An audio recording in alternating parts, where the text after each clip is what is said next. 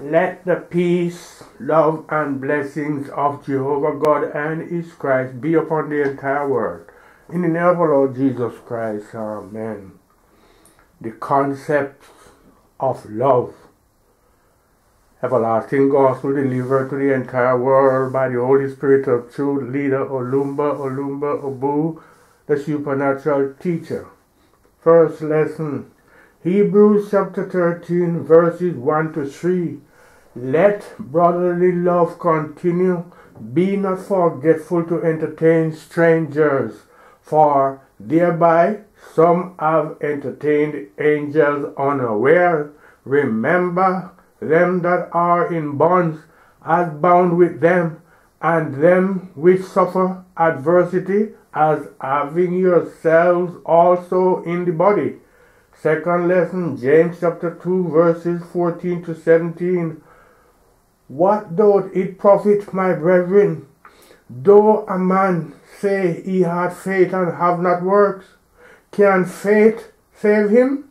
If a brother or sister be naked and destitute of daily food, and one of you say unto them, Depart in peace, be ye warmed and filled, notwithstanding ye give them not those things which are needful to the body, what doth it profit? Even so, faith, if it hath not works, is dead, being alone. Golden text, 1 John chapter 4, verses 20 to 21. If a man say, I love God, and hateth his brother, he is a liar. For he that loveth not his brother, whom he hath seen, how can he love God whom he hath not seen? And this commandment have we from him, that he who loveth God love his brother also. Brethren, quote, brethren, beloved, the gospel to be imparted to you has been predestined even before the foundation of the world. It is a pathetic situation to hear people attribute their predicaments to witches, wizards, necromancers, mermaids, ghosts, and apparitions. I want to let you know that these things do not exist at all. Beloved, our predicament in the entire world today is due to lack of love. Right from the era of Adam, man has had no love for himself, not to mention others. I want to let you realize that this is the problem of the entire world. Beloved, without love for one another, all your acts are deceitful. Be thou a bishop, a churchgoer, whatever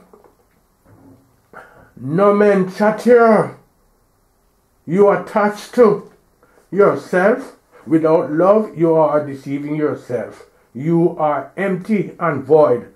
I have proven all these situations, and you have seen that mankind has no love, not even an iota of love to express to one another. When you claim you have love, why then can you not express this love to your very closest brethren? You claim to love God when you cannot love your fellow human being. It is a misconception, because if you do not love your fellow men, you cannot love God. There is nothing that has set the world ablaze other than lack of love amongst its inhabitants. That is what has kept the world in such a terrible state. Even individually, we do not have love for ourselves. Do you love yourself? If individually you do not express love to your children, your husband, your wife, how then will you claim to love God? That is why day by day I preach nothing other than love to you, because with love you are saved. To love man is to love God. God is love. Love is peace. Love is truth.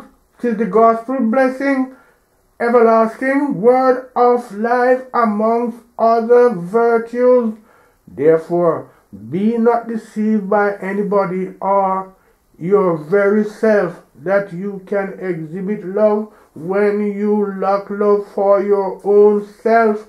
There is no sign of recognition of God in you when you go about killing, beheading, and enslaving fellow human beings. You have been told that if you love God and hate your sisters and brothers, you are a liar. That is why I have come with these teachings on the concept of love to impart to the entire world and to everybody that they must embrace love and express love to one another. By expressing love to one another, you will come to realize that God is love, God is mercy, and all the good virtues we can think of. When people come pulling your leg that you are worshipping man, what does that mean? When you worship man, you are expressing love to that man, and by so doing, you are equally worshipping God. If you cannot love a fellow man, it means that your claims are meaningless. They do not hold water. Inasmuch as you cannot love your fellow man, you cannot love God. Therefore, when you say that you are worshipping the true God and fail to show love to your fellow man, you have failed in your mission. Some people may embark on fasting for about a week, but fail to express love to one another. Of what use is your fasting? When you offer serious prayer without love, it cannot meet the target. Whether you continue rendering melodious tunes for 1 week without expressing love to your fellow human beings, your tunes will avail you nothing. When you preach the word of God from morning till night without expressing an iota of love, it avails nothing. Beloved, you may have given vision to all and sundry, but without love, it amounts to nothing. If you decide to inherit so many children without love, the inheritance is of no use. When you keep on shouting, Jesus, Jesus, I want to let you know that it does not avail you anything until you can express love. Beloved, you all are living witnesses of what I am talking about. If there were to be love between the Roman Catholic and the Protestants, there would have been no problems. However, since they fail to love, they fight each other.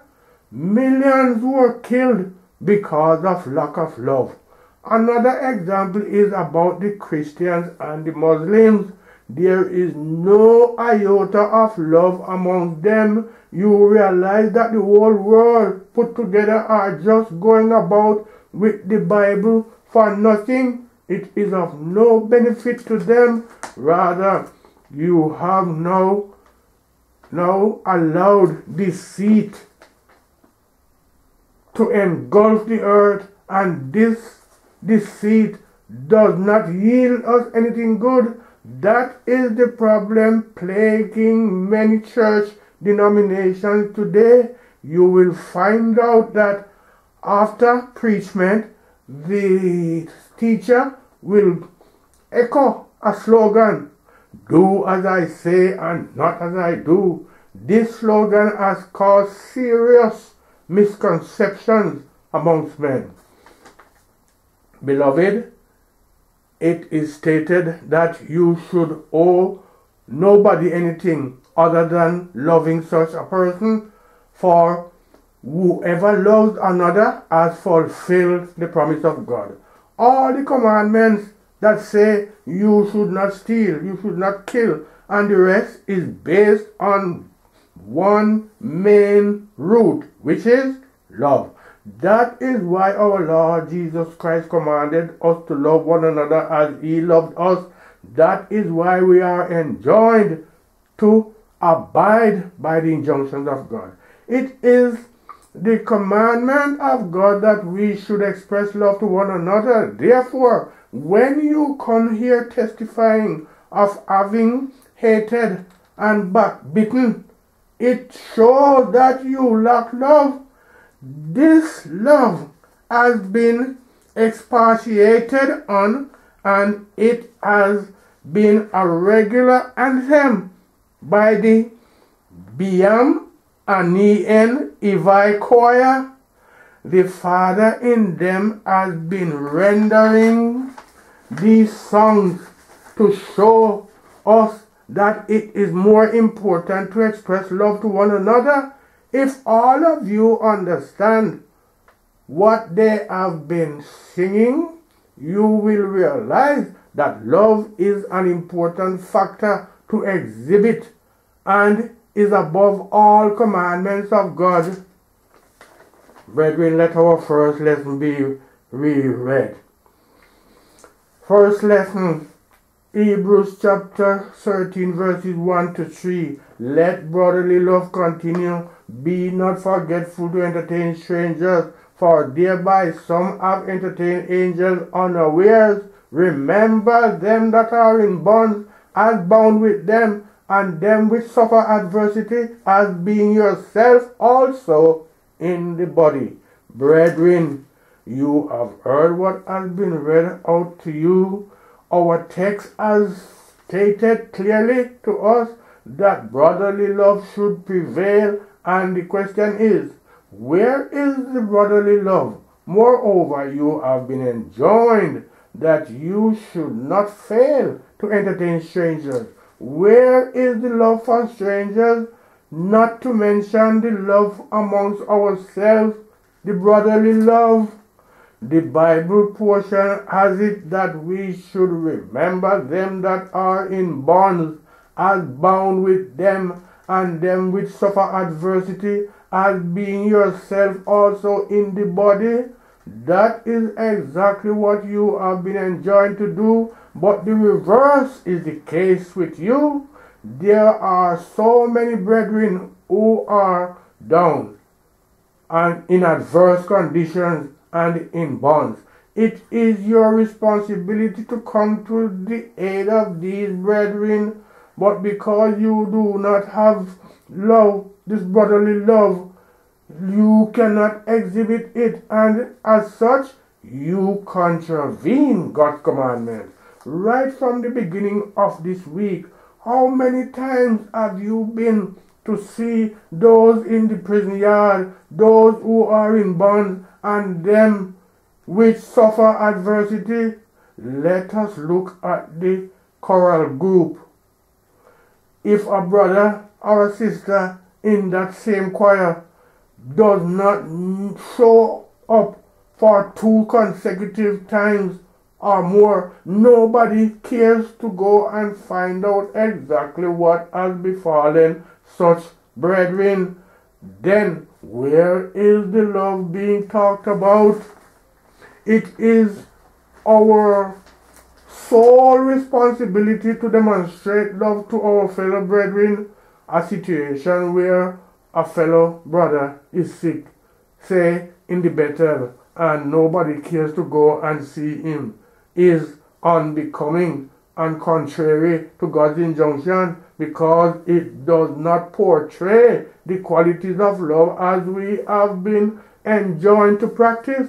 That is why I have told you that you have no problem other than loving one another, because the spirit of love has been on the plane since 1918. Our brother Paul has also told us about the importance of love, as stated in 1 Corinthians chapter 13 verses 1 to 3. He says, though I speak with the tongues of men and of angels and have not charity, I am become a sounding brass or a tinkling cymbal. And though I have the gift of prophecy and understand all mysteries and all knowledge, and though I have all faith so that I could remove mountains and have not charity, I am nothing. And though I bestow all my goods to feed the poor, and though I give my body to be burned and have not charity, it profit me nothing. Brethren, if you observe most critically, you will notice that the paramount thing for us to exhibit is to love one another. The BM and the Evi choir, as I have earlier told you, centers all its anthems on love. This is so because they have to realize that the greatest of all commandments is love. Love is the wire of life. With love amongst us, ills like gossiping, jealousy, and backbiting will be eliminated, and our predicaments will cease also. It is a misconception for one to attribute his misfortune to witchcraft or mermaid and so on. What has brought about ill luck is lack of love. When once you can exhibit love in all its ramifications, you will realize that we are all one and in the Lord, and above all, your predicament will cease. When you want to exhibit love, it has to be in its fullest dimension. Love is patient and kind. It is neither jealous nor boastful. Love does not rejoice in wrong, but in the right. Love never fails, and it endures forever. How come that you claim to exhibit love are found wanting these qualities? Are you then sure you are on the right track? Where is the love you brag about? Search through the governments, the associations, the denominations, the families, countries, and states, and see whether you will find any iota of love. I am not telling you tales, but these are real daily observations. It is very hard for one to wake up and be at peace with his fellow man. You find some sulking with others, are furious, while others are furious. They soon burst out with anger when they are greeted in the process of expressing love to them. Brethren, taking all the qualities of love into consideration, you can see that it is a state of perfection. When you are able to live up to such expectations, you will see how perfect you will be.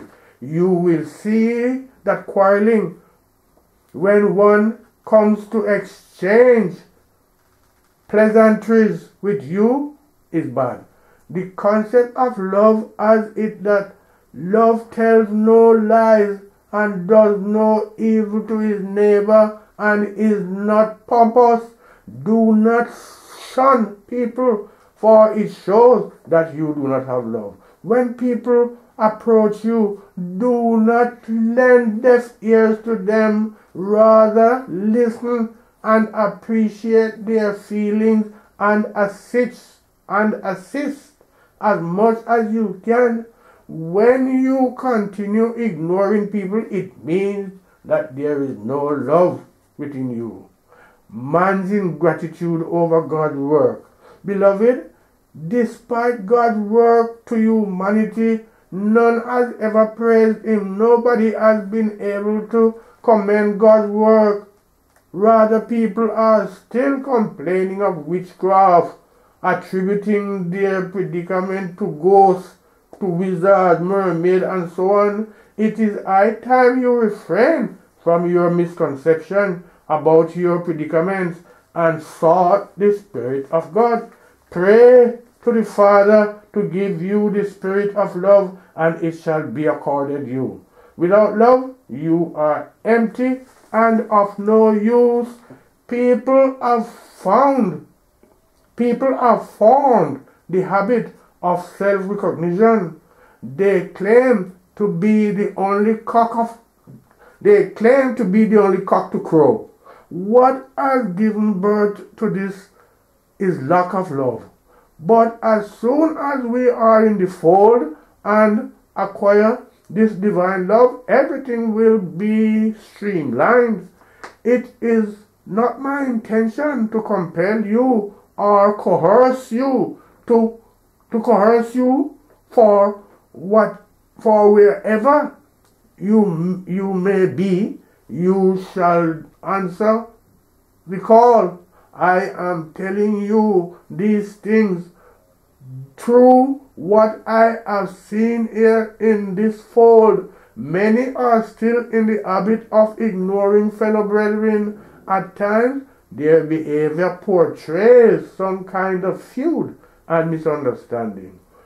Whenever they are greeted, they answer half-heartedly and will not even stop to exchange pleasantries to the fullest. This is simply because there is no love among them. The qualities and concept of love are lacking in each and every member. I have tried my very best, and the ball is in your court, and it is now left for you to play. Love is not money, clothing, or any mundane thing of this world. Love is God. Love is peace. It is mercy and truth. It embraces everything, even the way you look at a fellow human being with lovely eye portrays love. If you give all you have to the needy without love, it is nothing. Even if you deliver your body to be burned, but have not love, it avails you nothing. Love is nothing other than the virtues associated with it.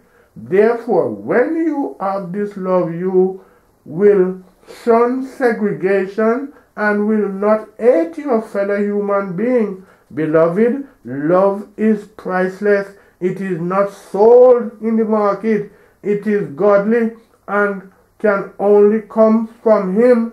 The fruit of love is peace, mercy, righteousness, perfection, and all the godly virtues. That is why the scripture has clearly told you that no matter the stress and strain you may decide to put yourself through, without love, it avails you nothing. When our Lord Jesus Christ came on earth, He built no house for anybody, neither did He buy a car, neither He buy clothes nor any of these mundane things for anybody.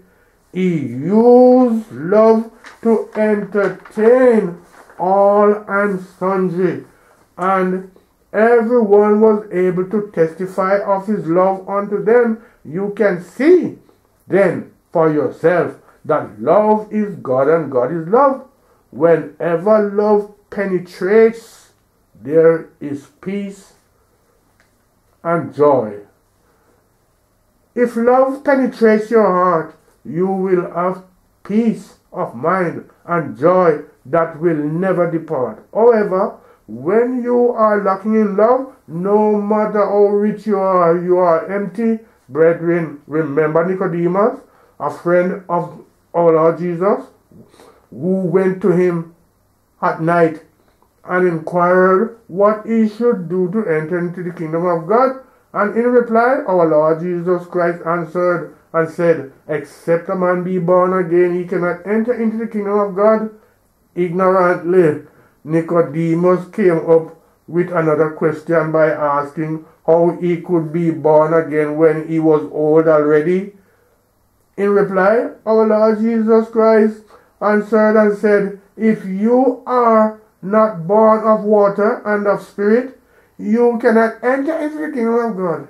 As you are here in this kingdom, what do I give you to sustain your membership? It is not shoes, nor clothes, nor any of these mundane things. Once you come in here, instantly you see the glory of God. Money has not effected any change in you that is worth mentioning. All of you have seen that the betterment of your life and the success are as a result of loving one another. You may even sit back and ponder over your success in life. It emanates from love. Therefore, in a situation where you frown at your fellow brethren and lend deaf ears to their problem, it means you have no love. If you give away all that you can give but have not love, it is meaningless. Love is the watchdog here in this kingdom, inasmuch as love is not sold to you but freely bestowed. You have to demonstrate it wholeheartedly. By so doing, all your sicknesses, your problems, your predicaments shall be taken away. Let our second lesson be read again.